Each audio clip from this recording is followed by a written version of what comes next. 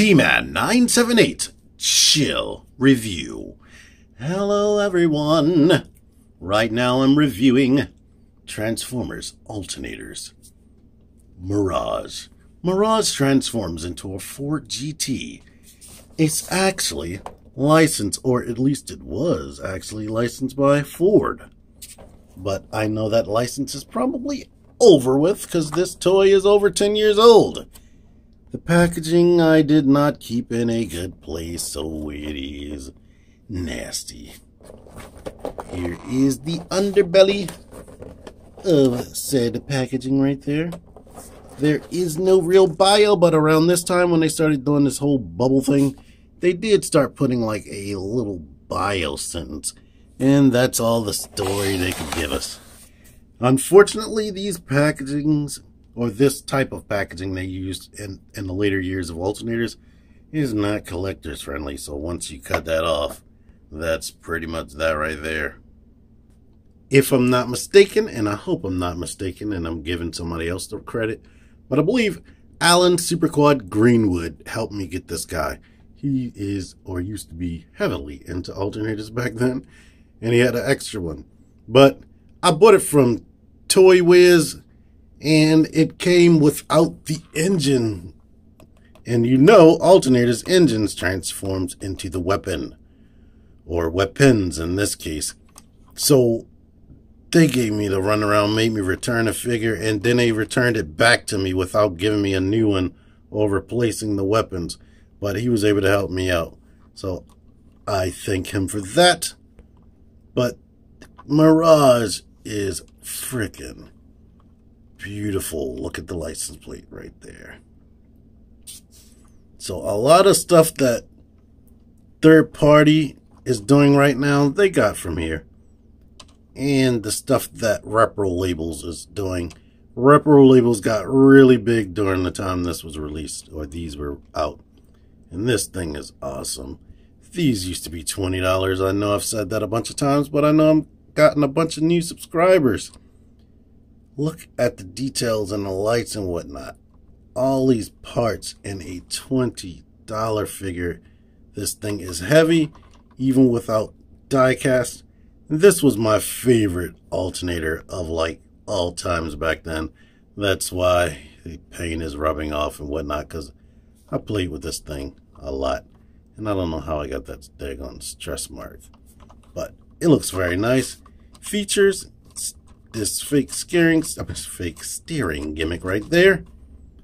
This trunk, or whatever you call this. The engine is in the back, so I'm going to guess the trunk opens up with a little bit of detail up in there. The doors open. Come on. I usually put my finger in there, fingernail in there, and the doors do open. And it has detailed interior. If you have a Human Alliance figure, they can fit up in there. The feet can fit in there. There you go with that. Like, no real paint. The dashboard is silver, but that's about that. Oh no, there's paint right there. But the seats aren't painted, but there you go with that. Cleans up super nice on the bottom, besides the visible hands right there. But it's pretty much closed in. And this rear section opens up too, revealing the engine detail. I think it's supposed to open up like this, but I'm not sure. But that is a loose connector right there. And I believe it got loose over time because, like I said, I've been playing with this. Rubber tires. Rolls awesomely. And there you go with that right there. Check this out. Look what we used to get in 2006. 20 bucks. 20 bucks. You can get this. Now, $70. Depending on where you buy it, $80. You're getting this. Way more moving parts in this thing right here. Rubber tires, chrome. I mean, these are painted well from Takara told me, but reflective mirrors. Did I talk about that? Oh Lord, I wish I could teleport back in time and tell Hasbro to start making this stuff early. Transformation. First thing I always typically do is open the doors on alternators. Doors are the enemy with alternators. Then, wherever the gun is, just remove that. Get out of here. Come on. Set that to the side. Lift that up out of the way. I typically like to go for the legs first. So in this case, open these panels up. I believe these shift forward like that. Haven't transformed this guy in a while, and I'm doing it now from memory. Separate that. Move this out of the way right here, these lights. Out of the way. Actually, you can go ahead and rotate that now. And now these need to detach from here on both sides. Rotate that out. Rotate this out.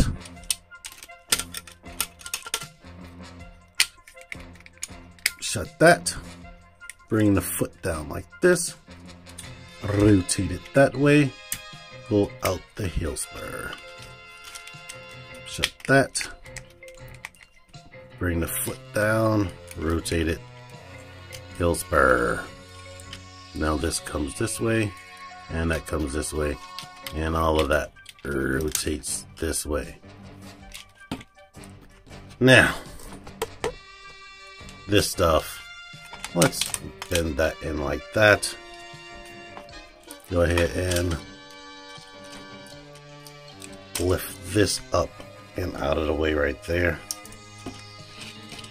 Lift the arms up. The little steering gimmick connects right there, so you need to lift that up and out of the way. Bend this down and rotate that around. Rotate the hand. Bring it on down and bend the door back like that. Same stuff. Lift that up off that little hinge. Bring that up.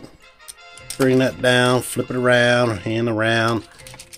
Bring it on down. Bring this down like that. Okay, the head.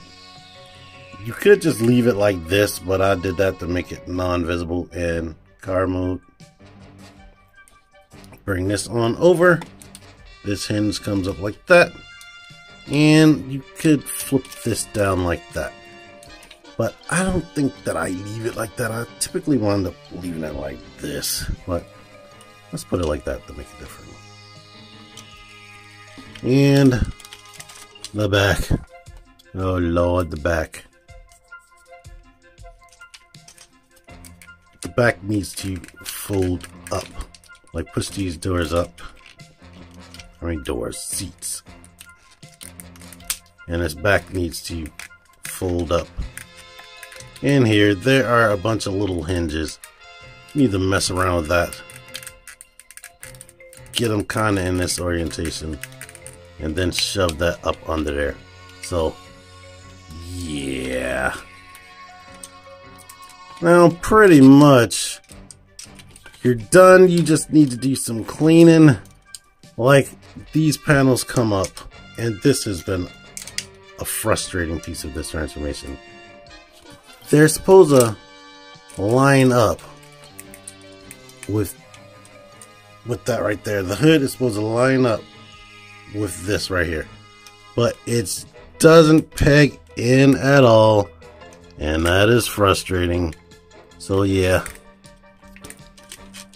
Alternators has not aged well. This was my favorite guy back then, but when I played with him years later, I realized, oh, this thing is, it's frustrating.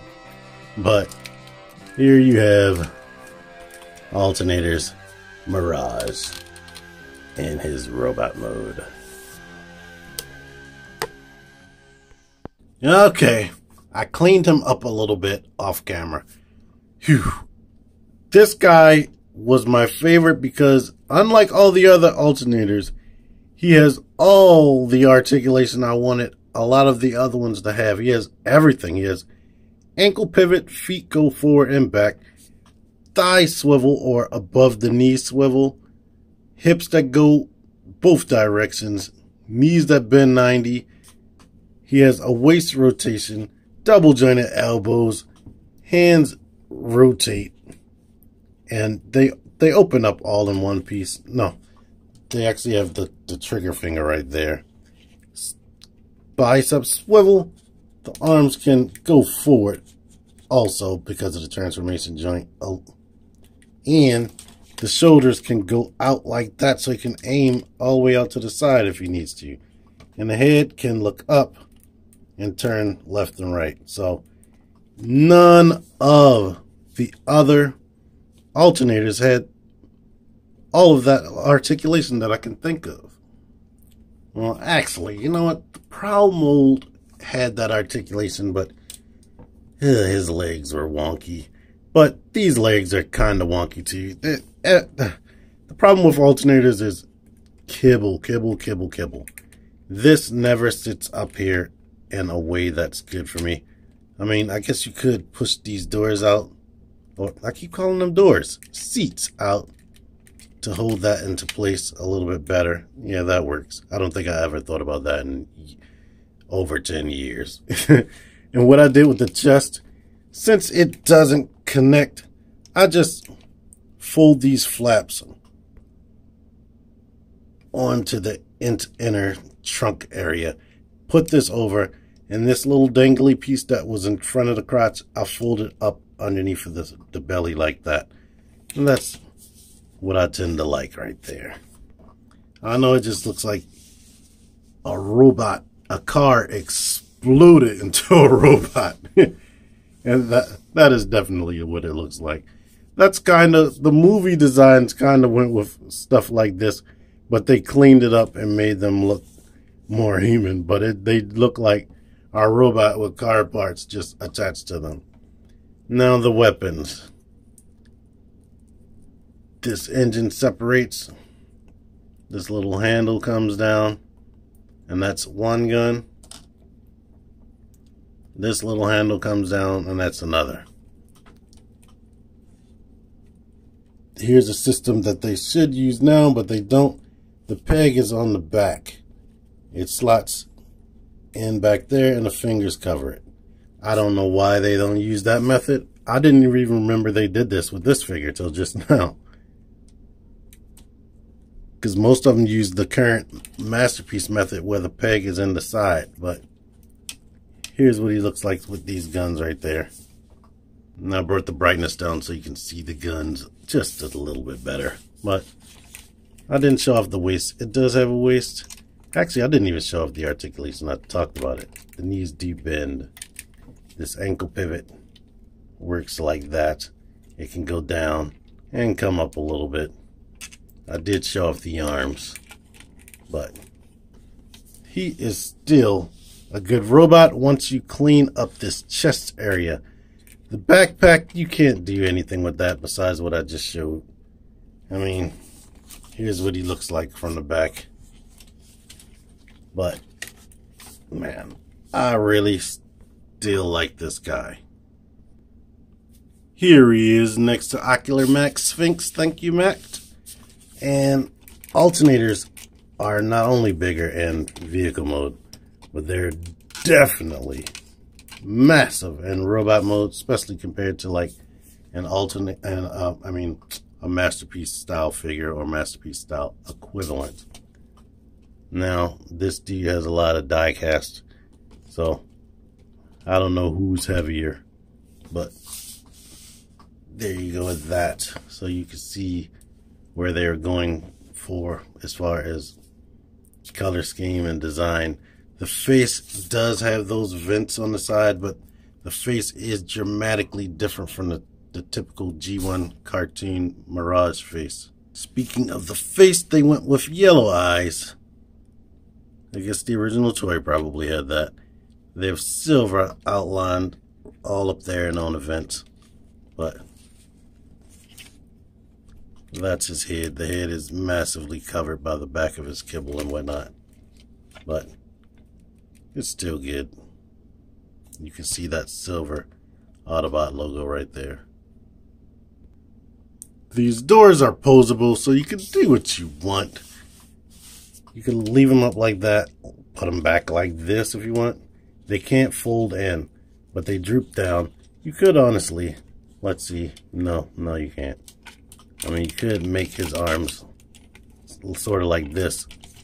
This will probably make you think of Robots in Disguise Blur. I think his arms are like this. But some figure recently arms is like this, if you want. But, I don't like that too much. In fact, I do like that flared out wing design that I just did.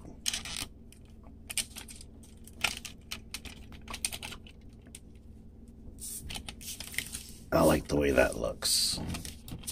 It gets all that kibble out the way, since he already has this big backpack right there that's covering the natural outline of his body. So, that is the most unfortunate part about him, is this stupid backpack. If they could have came up with a way to make this fold on top of itself and maybe wrap around, maybe wrap this around or something like that. But I guess they didn't want to make it too complicated than this already is. And they probably didn't want to add to the piece count. But I still like this toy. I don't know whether you like it. Let me know in the comments, because he is rather dated by today's standards, unfortunately. But anywho, if you like this video and you want to see older toys or more old toys, let me know in the comments. I'm going to do them regardless, so I'm just being nice by asking y'all to tell me in the comments. Until next time, T-Man978 out of here. Thank you for watching.